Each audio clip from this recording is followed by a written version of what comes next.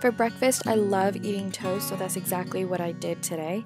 And I also used some store-bought plain guacamole to put over the whole bread, and then I cooked an egg, and then I didn't even season it. I just laid it on the bread, and then I seasoned it after with some parsley flakes. And I just had some water on the side, and that was my breakfast.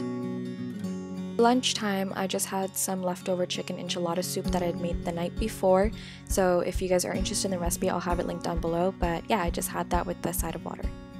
The chicken enchilada soup was so filling that I didn't feel like eating much for dinner, so I literally just took a piece of bread, put some peanut butter over it, and cut up some watermelon to have on the side, and that was literally it. And it was the perfect amount of food without making me feel like I ate too much, so that was good.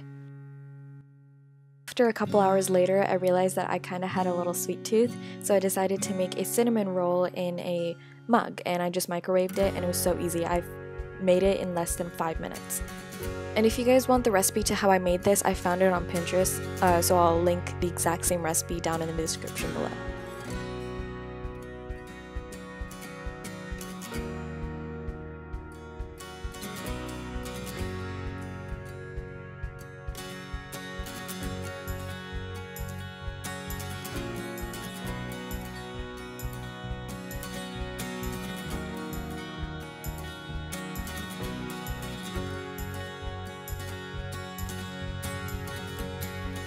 But yeah, that was my what I eat in a day, and I hope you guys enjoyed, and if you did, make sure that you're subscribed to my channel down below for more, and I'll see you guys in the next video.